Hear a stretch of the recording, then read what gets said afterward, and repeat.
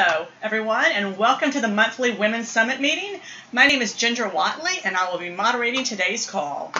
We have a great speaker today, and we'll turn the presentation over to her in just a minute. But first, I want to go over the web conference instructions.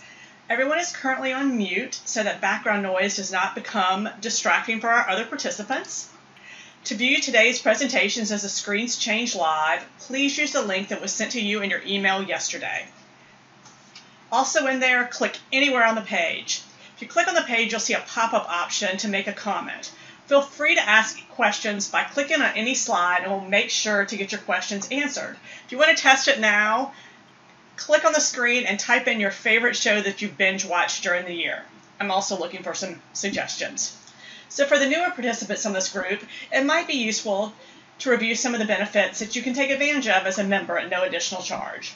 First, there are live web conference meetings, one of which you're dialed into today. We hope you find these useful, and we have an excellent lineup, which you can see by going to our website schedule page.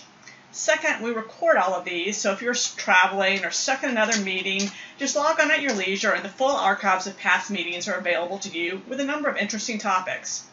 Third, we want to get you to know other members. By logging in, you can see their profiles, and we're glad to make any introductions if wished. All of our members are looking to become outperformers and learn from each other. And also, if you're wrestling with any key issues or decisions, we strongly encourage you to reach out to the other members on the site. And the site makes it easy to post questions. You'll find that the experience of your fellow members makes this a great forum to get advice from others who might have dealt with the same issues and probably can give you wonderful advice on what worked and what didn't. We're also generating executive summaries from each meeting. They're key takeaways and learning nuggets so that you can reference them after the meeting and put them into action. Also, we know our members are very busy, so we started a service where we pick out 6 of the most interesting articles among thousands of articles at hundreds of sites to keep you abreast and make sure you didn't miss the key ones.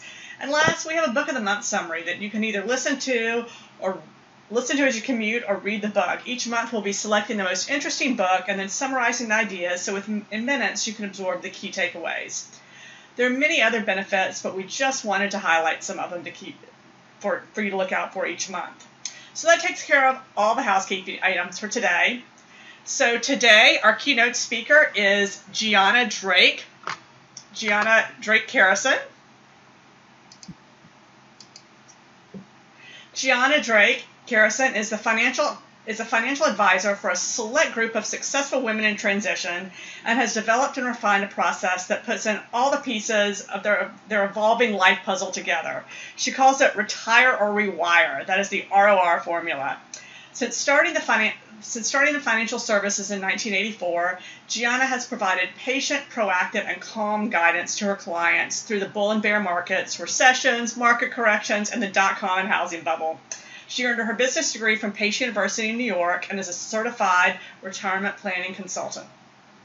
So Gianna, we are excited to have you today. Thank you for being with us, and I'm going to switch to your slides. So you just tell me next slide, and I'll give you the floor. Thank you. Okay, thank you so much, Ginger. I really appreciate it. Thanks again so much for inviting me to speak today. One of the interesting thing about the ROAR formula, which is retire or rewire, is that all my clients are unique personalities. They aspire to secure a family investment legacy. They want to retire and not outlive their money, and really want to maintain that what's called work optional lifestyle.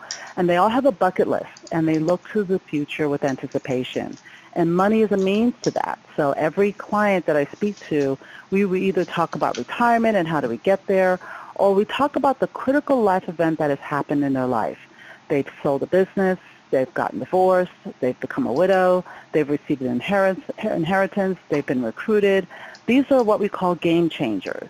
And I really created this ROAR formula after my own critical life event where my mother was diagnosed with Alzheimer's disease. Here I was, a wife, a mother, a daughter, only child, and a businesswoman, and I was really trying to figure out how to manage the many directions and challenges in my life. And I know that there are others out there like me. So that's how the ROAR formula and the creation of that process came about. So I'm excited to share with you today about owning your worth. And if you can change to the next slide, Ginger, that'd be great. But I have this little story that I want to tell you. I've told this little story a few times, but there might be some folks out there that have never heard it before. But I have to talk about Paulina Poroskova. She's actually done a couple of presentations here at UBS. But, my husband and I have this little routine on Sunday morning. We read our papers, enjoy our coffee, and while watching, that classic CBS Sunday morning show. And there was Paulina in early 2020, and we sat there and watched her tell the story of how while she's considered to be one of the most beautiful women in the world, she talked about how her husband, Rick Ocasek of the Cars, cut her out of the will despite being married for over 30 years. And she shared with us, I took it really personally because I was just like, what? And she shared her hurts and her sense of betrayal to the audience, and she also shared how she completely abdicated her financial role in the marriage. And, they pretty much both did. They, had the business managers, they had the CPAs, the whole thing. But now she is paying a high price for that abdication. And all the money that she earned as a model before and after the marriage is now gone. So with that information and understanding, UBS a number of years ago did some extensive research. And if you could switch to the next slide, please. UBS did some extensive research on the topic of women and wealth. It's been a challenge over the years, but we wanted to explore how women approach financial decision-making in their own lives and their households. And we really spoke to widowed women, divorced women, married women, and both heterosexual and same-sex couples, and single women. And what we found was that many widowed and divorced women had regrets about not being able to, not being involved in their financial lives, not being able to and truly enjoy their new journey as a divorced or widowed woman. And they didn't, they regret just not being involved and would advise other women to take more of an active role in their financial lives now. So, and what we also discovered is that over half of married women in traditional heterosexual relationships said they defer or abdicate the major long-term financial decisions and the investing decisions to a male spouse or a partner. And these long-term decisions include financial planning, investing, insurance, and others.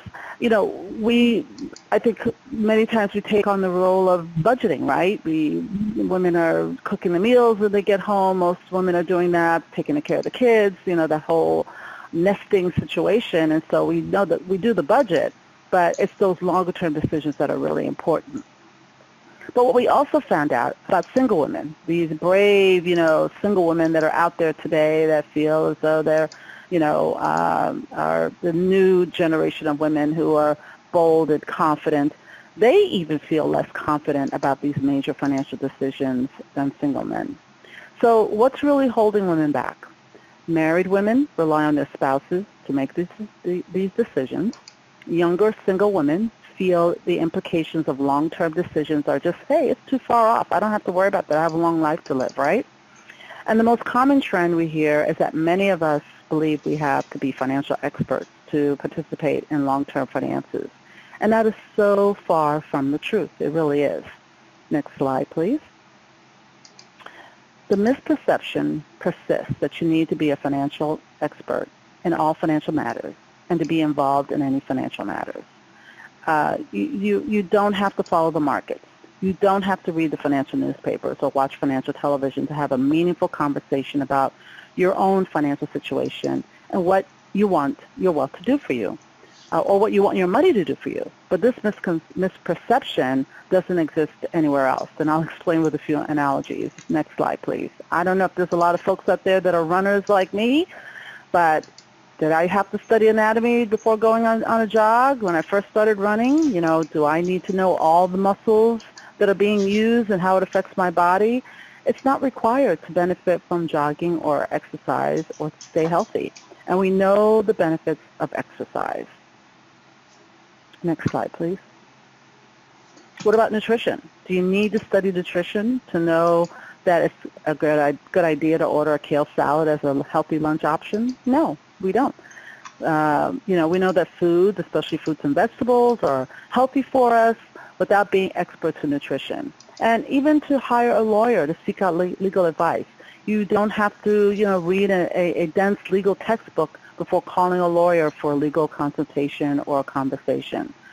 So the fact is, you don't need to learn everything, and I would dare say anything about finances before getting involved in your own financial life either. All you really need to know is what's most important to you. There are lots of easy ways to get involved and small steps you can take one at a time to really get comfortable. And as you get more comfortable and you get more involved, you'll be able to see that you'll be able to do even more. So, and what happens, right? The more you do, the better your financial life will be. And we all can agree that financial well-being and security really supports our overall well-being. And those two are really, very linked. Next slide, please. So let's get started because we want to talk about 10 different ways that you can, ease your way into taking action and to own your worth and be more involved in your financial life. There are a lot of ways you can get involved because becoming more secure in your financial future and getting on the path towards your financial goals, is so a load off your shoulders, right? It's just expansive and inspirational.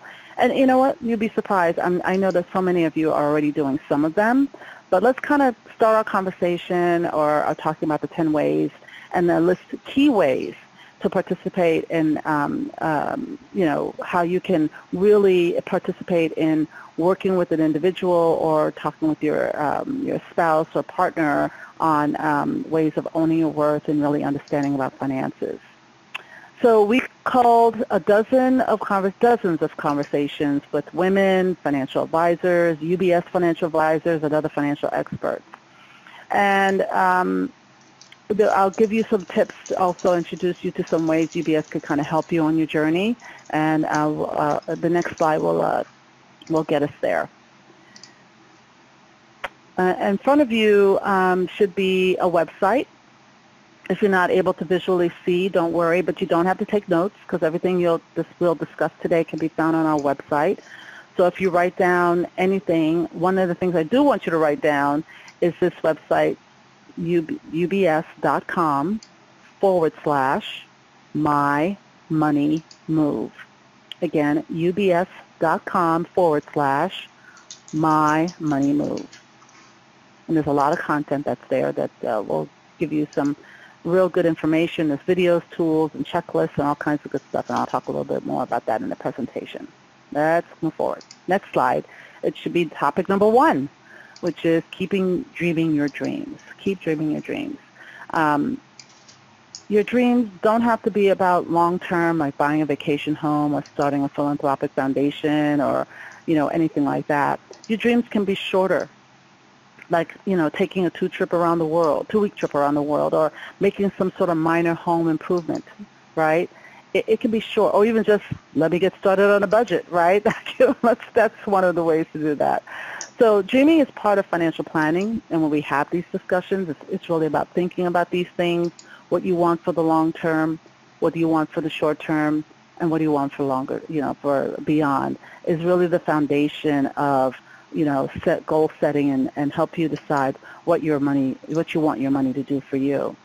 So we find at UBS, it to be helpful to organize your financial life across 3 key strategies: liquidity, longevity, and legacy. And it's a good idea to think about your wealth and what you want your life across these 3 strategies. In fact, 80% of the women that we spoke to around the country thought this approach really, really made sense: liquidity, longevity, and legacy. Liquidity, next slide, please. Liquidity is about things you may need in the short term. So let's say like the next 3 years. Maintaining your lifestyle, enjoying travel, entertainment, even purchasing a home could be in the short-term category, in the short-term dream or goal that you have. Longevity strategies are longer-term needs. Let's say 4 years or more through your lifetime, and include how you would prepare for retirement, how you might plan for unforeseen medical costs, or even buying your dream second home at the beach or in the mountains or whatever. So there's a lot to think about when you dream about, longevity. And then finally, legacy represents helping others now as well as as well as going beyond your own lifetime, right? It's like gifting to your family, a loved ones, or a nonprofit organization that you are very, very passionate about. Next slide. Let's take dreaming and planning for the future to the next level. We have this Financial Dreams Kickstart Guide, and you will find it on that website. And, all you need to be involved, as I mentioned before, financially, is to know what is important to you. So let's think about this. And if you have a moment, you don't need to write these down, but they're on the website. But these are the questions that I use in order to really jumpstart conversations about planning and goals. What do you want to accomplish in your life? What are your main concerns? What do you want your legacy to be? Who are the people that matter most to you? And how do you plan to achieve your life vision? These are the 5 questions that are just the beginning of what we call the UBS Wealth Way, and it's a process that we use to help clients on their financial journey. Next slide. Making your mark is number 2.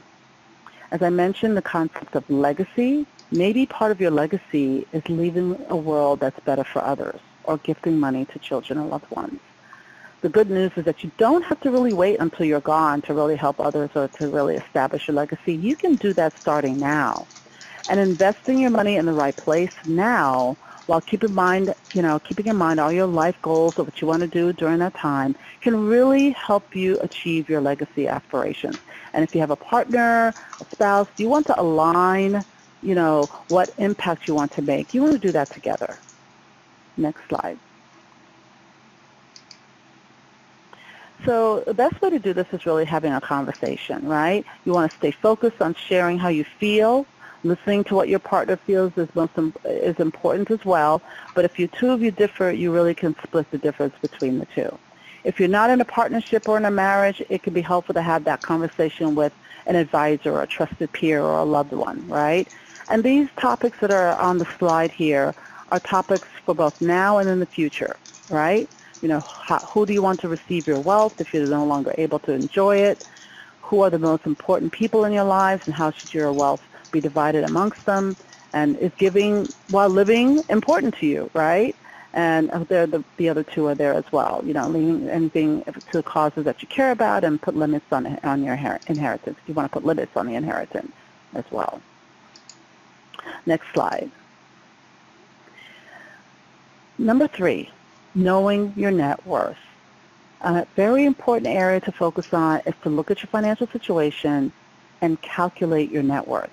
It's hard to know what you can do with your money or what goals you can accomplish if you have no sense of, the full financial picture or how much money you have.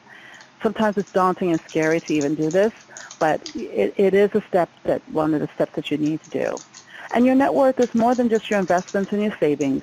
You have to factor in your debt, like car loans or mortgages. So put it simply, your net worth is the sum of what you own, your assets, minus what you owe, your debt, also known as your liabilities. Now, the next slide, please.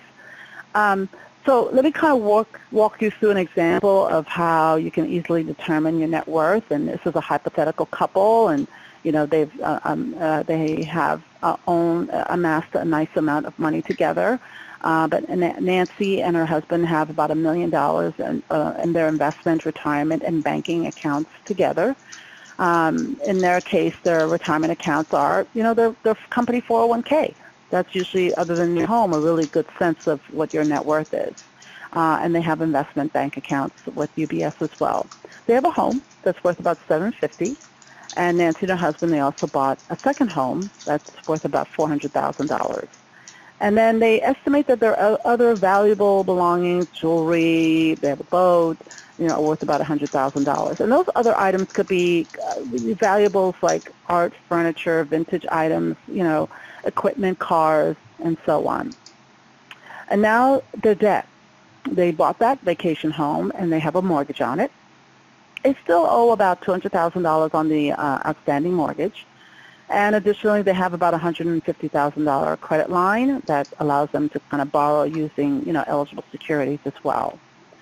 So when you minus the debt, right, the assets minus the debt, you calculate their net worth. Nancy and her husband simply take all their assets minus their debt, and then, your net worth is always changing. So it's always good to really kind of exercise an opportunity to review this on a regular basis, right? And, you don't have to go digging through all these files or statements to really have an exact appraisal of all your assets. As long as it's in the close range, it's really good enough to get started with that. Next slide.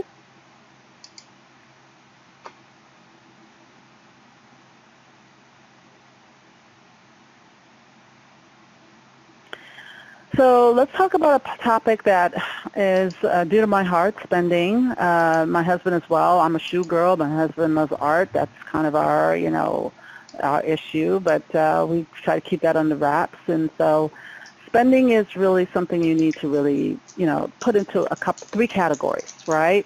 And we put them into categories of what's needs, wants, and wishes. Shoes do not go into my need category, right? They go into my wants and wishes category, depending on how many shoes I want to buy. But we like to view spending in those three categories. UBS has a budgeting technique. It's called the 50-30-20 rule, right? Needs are your food, housing, child care, utilities, and so on.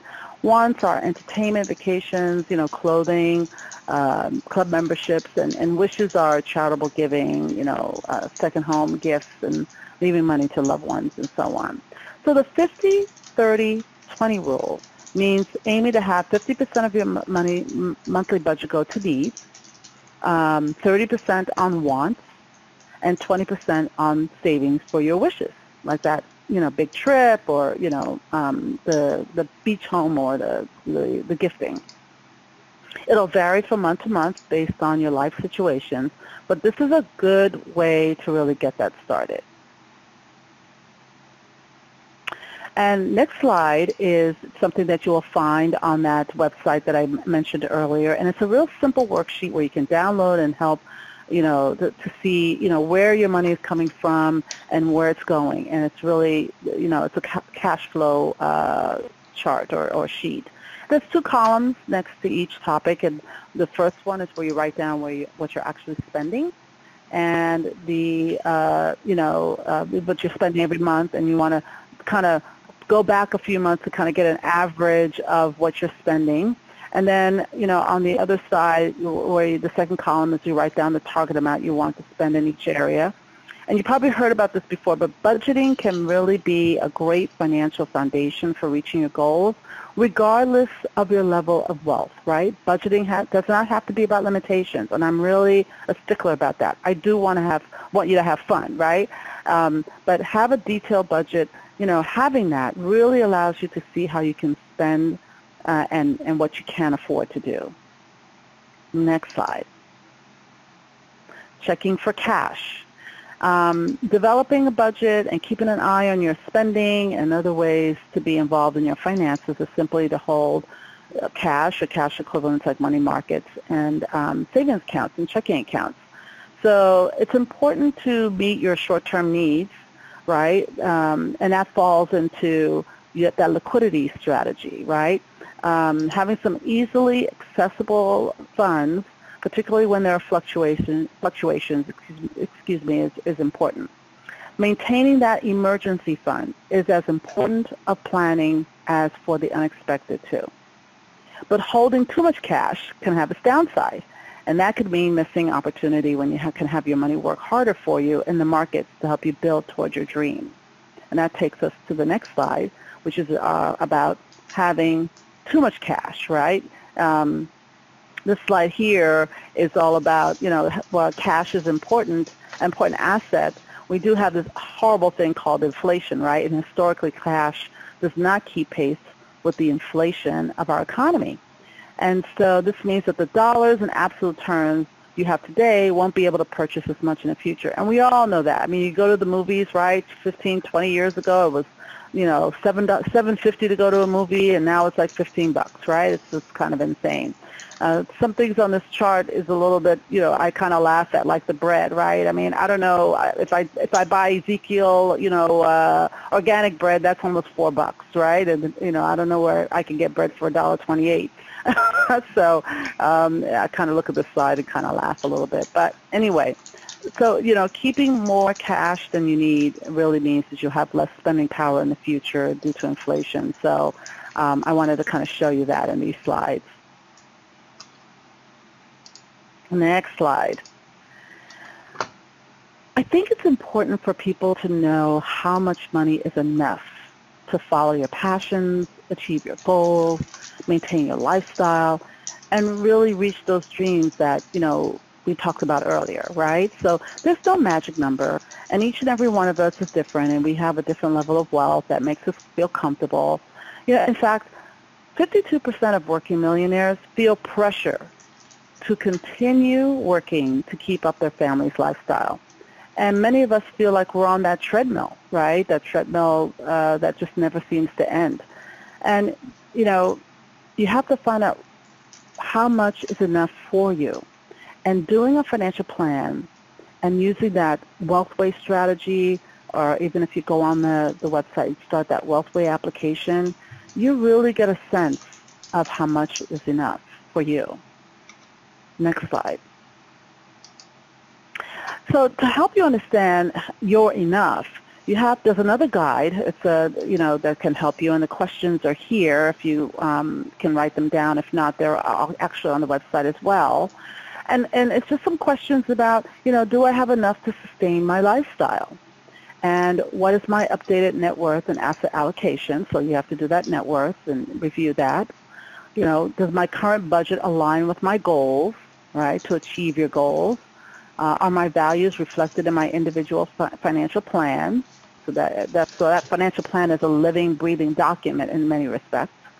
And am I saving enough in the right places to achieve my goals? So many of these topics, touch upon some of the key areas we've already discussed today, like net worth and budgeting and savings. It can help to talk through these answers with your partner or spouse, or with an advisor like myself. I can help you look at that situation and goals and calculate if you're on the right track or if you need to make some changes. So working with a partner really helps in tracking and developing a financial plan that lays out a real pathway toward achieving your life goals. Next slide. And you don't want to leave any loose ends, right? This young lady was smart. She's crossing the street. She's got an umbrella. It started out as a sunny day, and she just happened to have an umbrella in her handbag, and she does it every morning when she goes to work. She throws an umbrella in her handbag, quite the possibility of it's going to rain. And that's sort of like, planning for the future, right? You really want to you may use it, you may not use it, but it's great to know that it's there. And that's really what a financial plan is really all about, and having these difficult conversations about planning for the future and so on. Few people want to think about illness or disability or death. So leaving no loose ends really protects the people you love just in case something happens to you or your partner, and can really protect your assets and your legacy. Next slide. This is probably the most daunting financial to-do that I'll cover today, number 7, which is, leaving no loose ends. But you really have to do this. It's a part of the conversation to really have with, your loved one. A financial advisor can assist you with some of these concerns that are up there.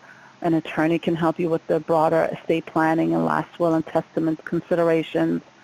Together, with these trusted advisors, they can help you clarify your wishes and create a plan that honors them. There are many legal and financial documents that can help guide what happens in many of the situations that are listed there.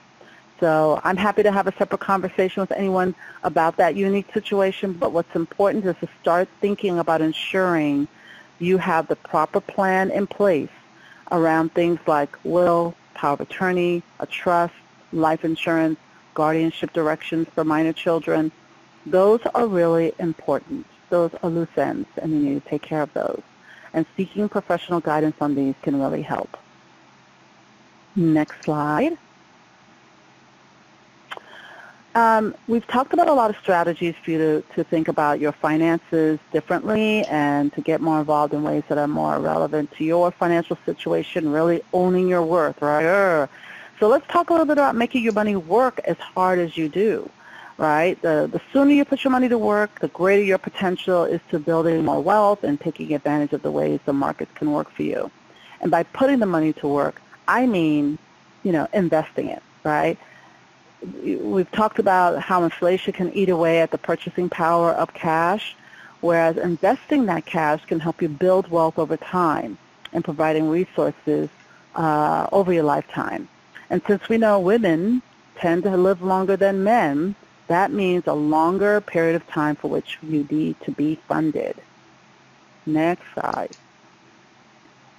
So I know investing may seem complicated, and there are a lot of options out there, but there's also a lot of noise, and it's important to focus on, a few easily digestible steps to get started. I always say a good place to start is investing in your employer-sponsored 401k or IRA account if you work outside the home and you have these programs in place through your employer. If you have an employer-sponsored plan, a 401k, 403b, or whatever, take a look at the investment options and educate yourself with the different types of funds.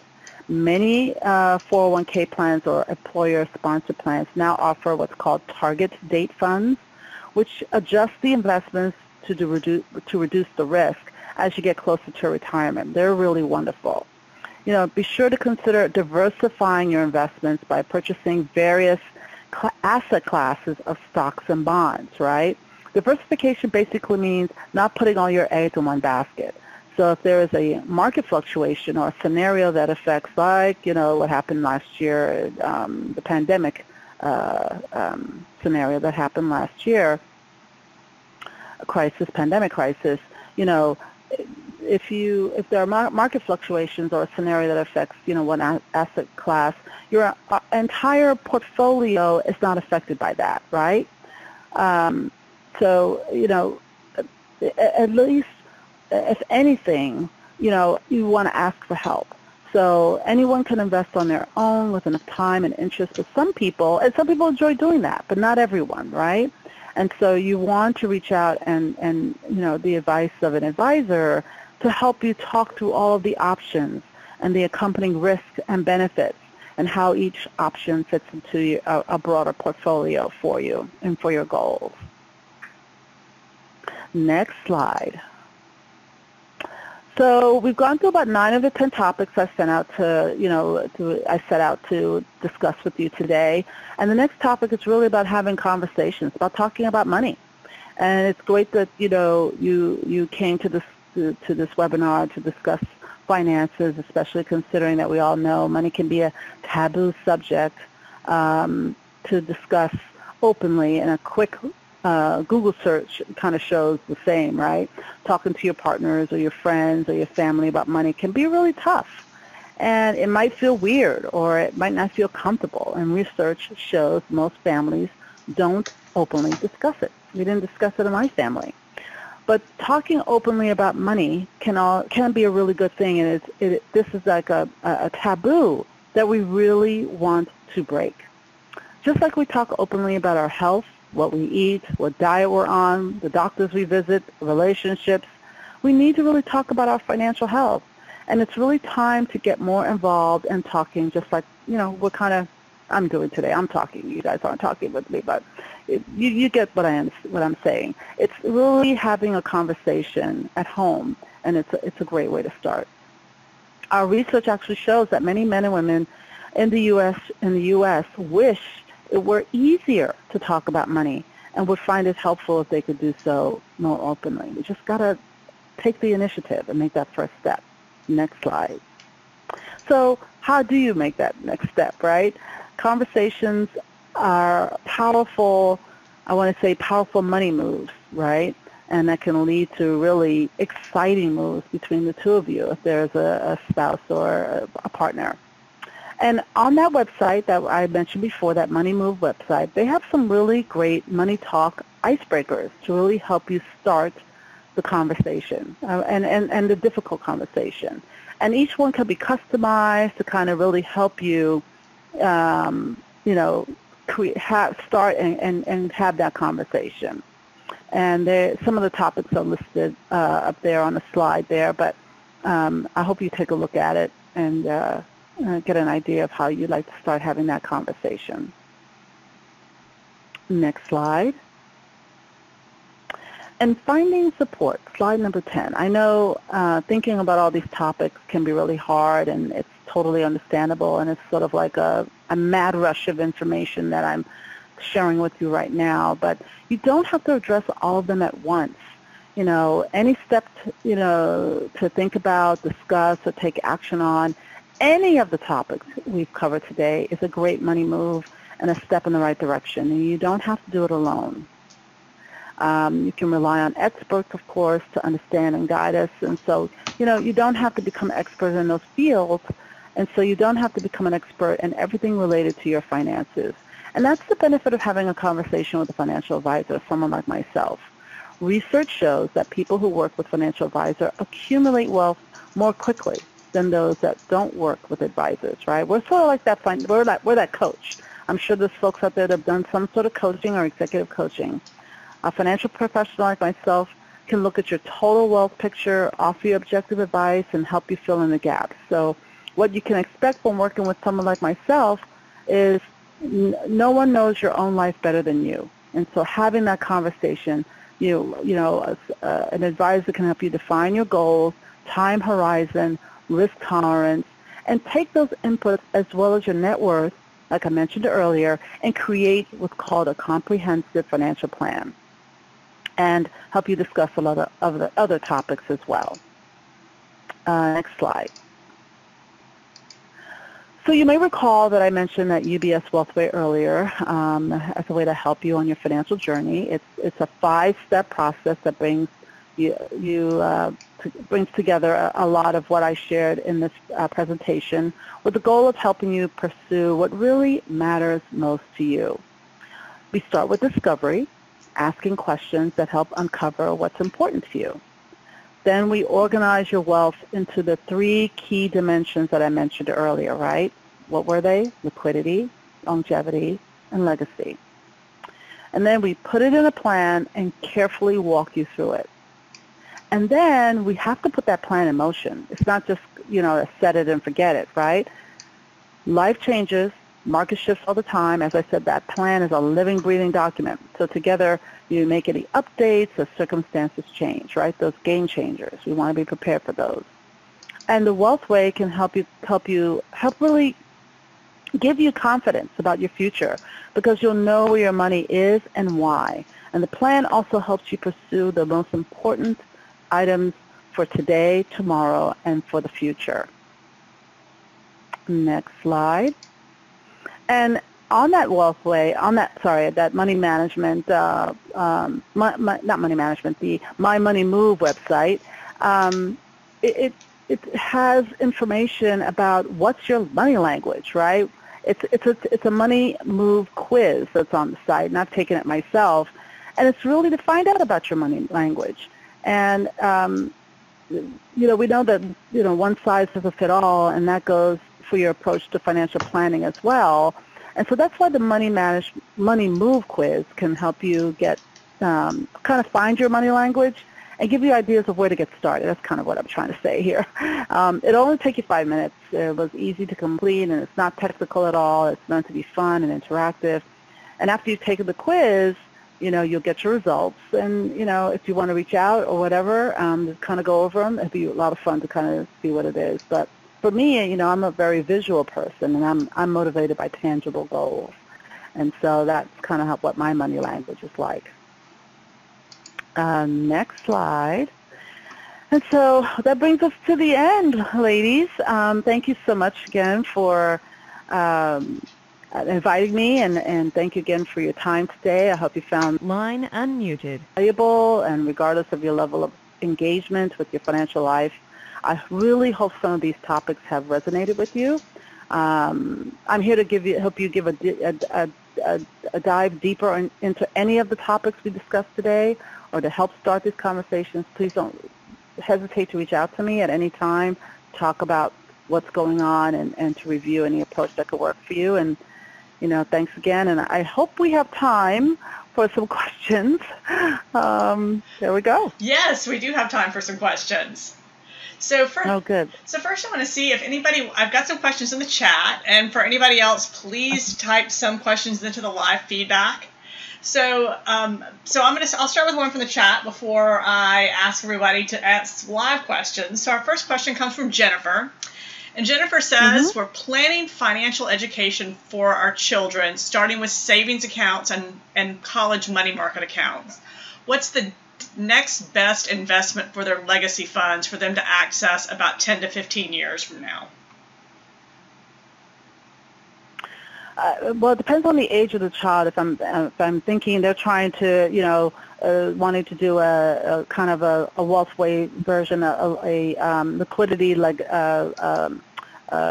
legacy type of process for them as well, right? So one of the things I think that's really great for longer term going out is that once they start a part-time job or anything like that, is setting up a Roth IRA for them. I think that is really huge, doing a Roth.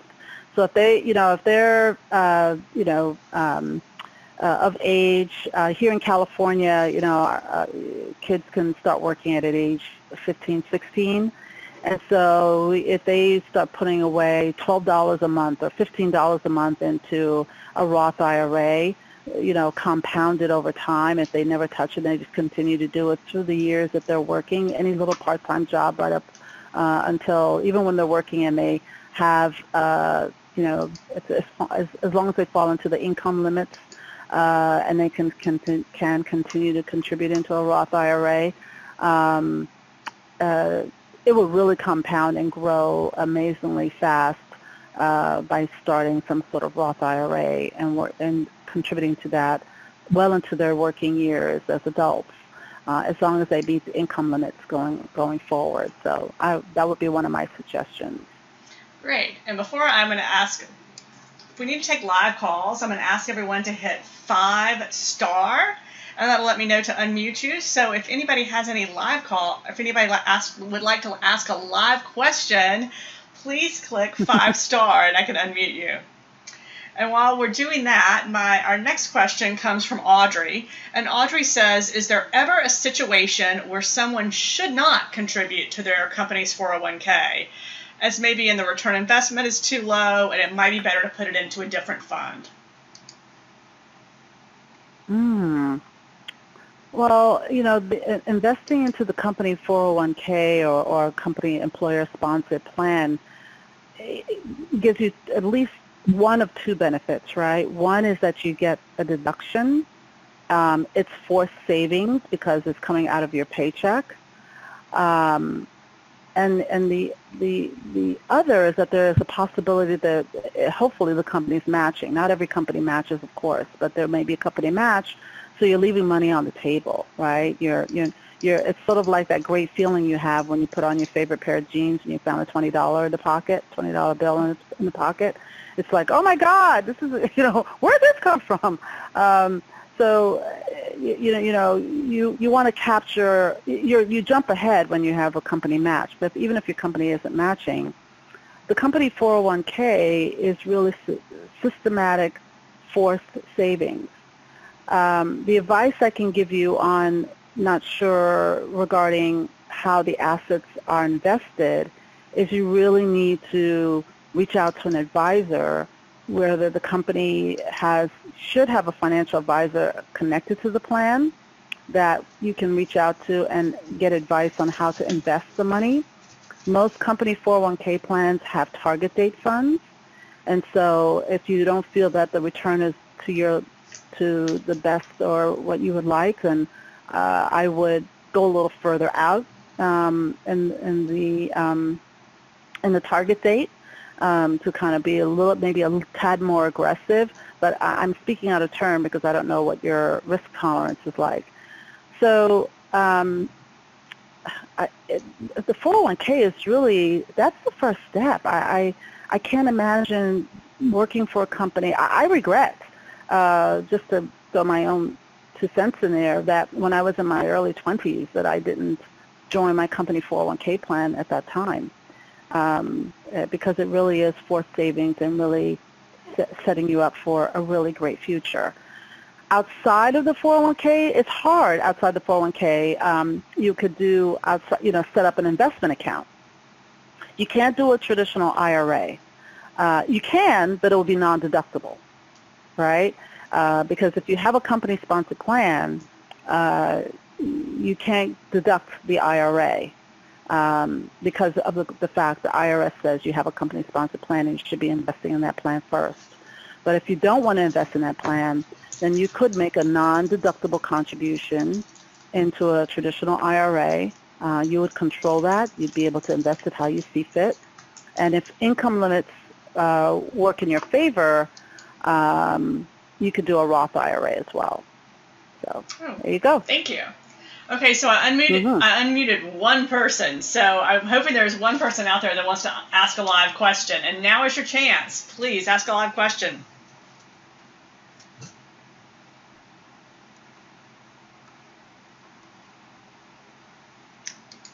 Well, we still have a shy audience, so the next question, but we have lots of questions that came into the chat, so I'm excited to have that. Okay. So the next question comes from Lori, and Lori says, when you get started early, how and where do you start when you have very little extra money?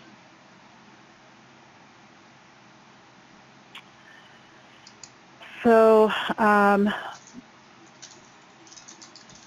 the idea to really understand, there are four stages of your financial life. And the key to really, looking at your financial life and trying to get started, it all really starts with a budget, right? So if you are, you want to be, there's 4 stages. There's a surviving stage, a driving stage, and a arriving stage, and a thriving stage when I really think about people and where they are in life. And your surviving stage is, where you may not have a lot of extra money. You may have credit card debt. You may have, you don't have a budget, and you've got all these expenses, and you may not be working at a job that, where it pays you a lot or you have a lot of expenses. So the idea is creating a plan for yourself so that you can identify where you have the extra money to invest. And there's a number of tools out now, like, there's Robin, where you can actually take a small amount of money and invest in some of the exchange-traded funds or index funds like the S&P 500 and so on to help you. But what I would do is really start looking at my budget. I would look at my budget and really have a good sense of my expenses and what comes in and what comes out. And there's a great tool on, if you Google, I think it's Versa 42, but if you Google budget, it comes up as an Excel spreadsheet. Budget template is what I do, and it comes up by Versus 42, I believe it is. And it's there where you can put in what you earn and then every deduction for the entire month. And then when you see what's left at the end, that's where you can say, hey, I can invest and go to maybe Vanguard or one of the, Charles Schwab, and just a simple, exchange-traded fund, S&P 500, fund, ETF, where you can put in a small amount of money and start really slow.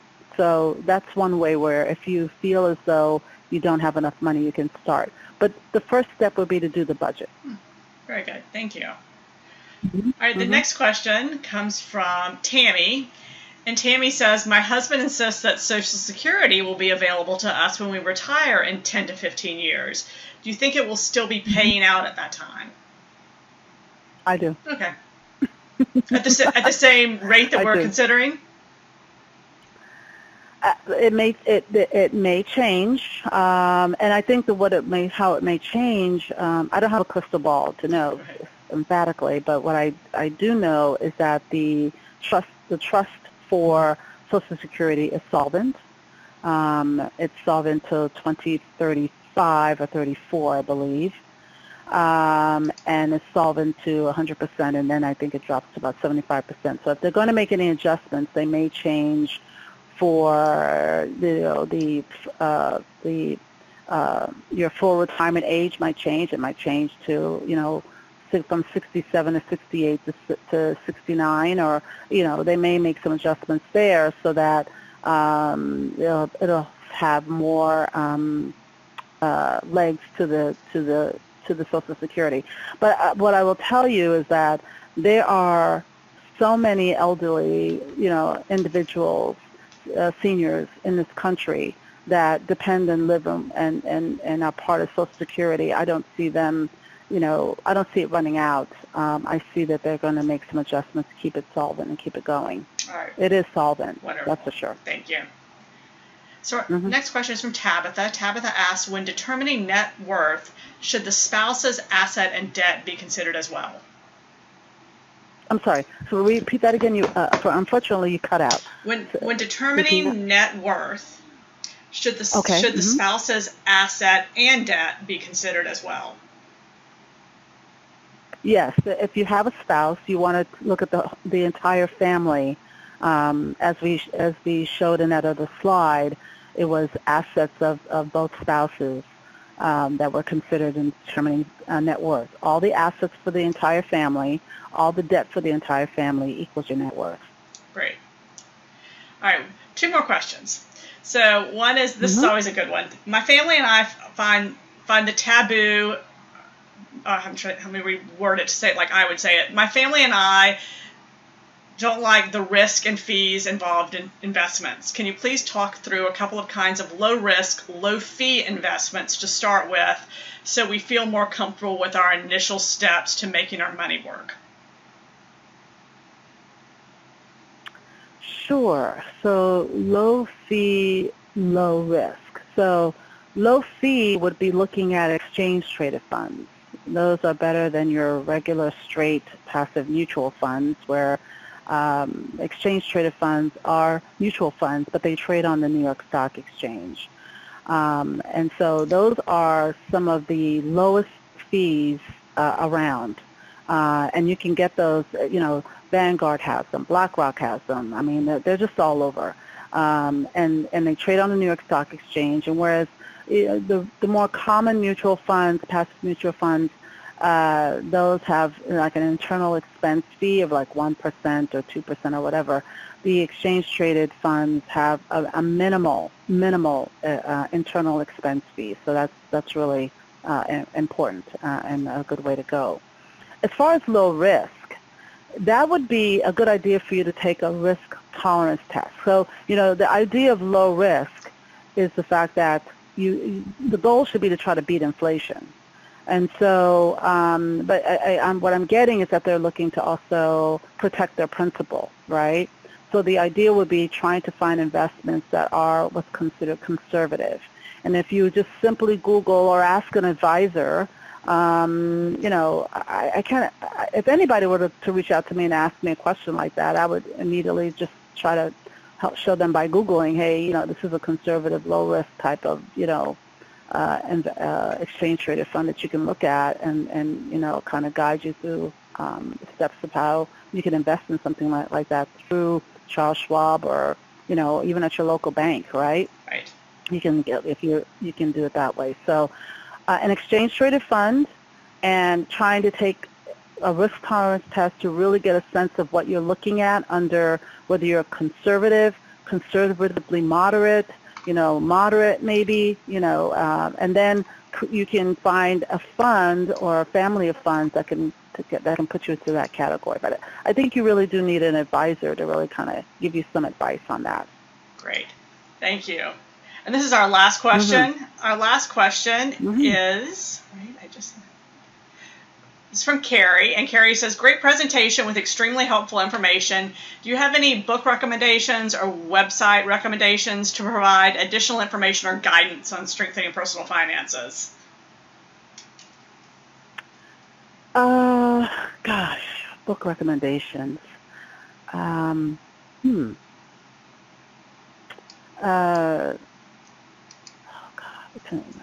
Jean Chatzky. She's really, really good.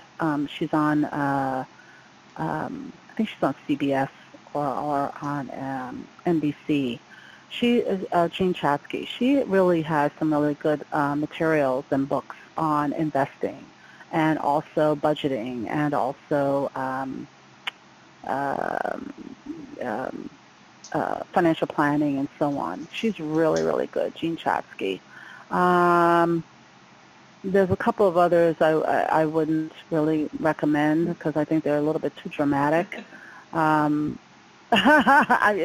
do. Yes. I like to keep the emotion out of investing, right. and that's one thing I would let a guy take you away from. So, yeah.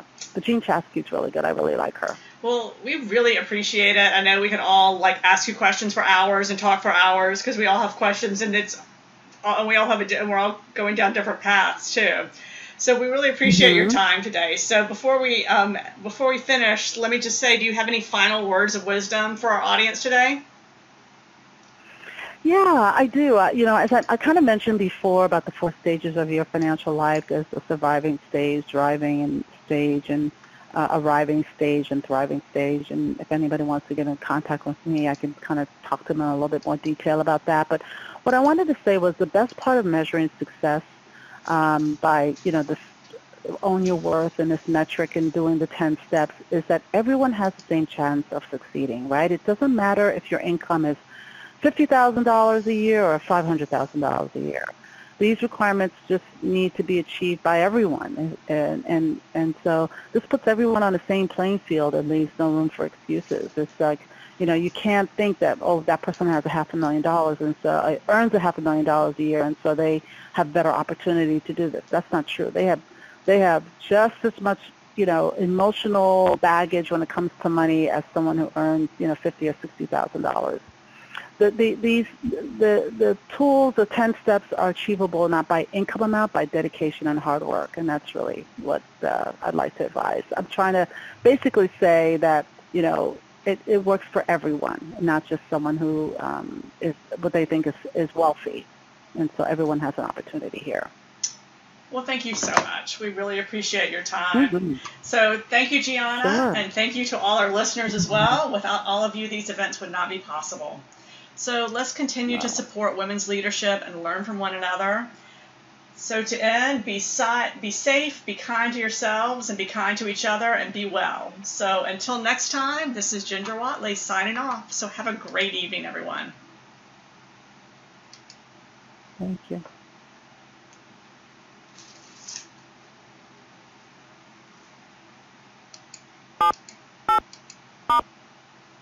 You've elected to end this conference. To confirm, press 1. To cancel, press 2.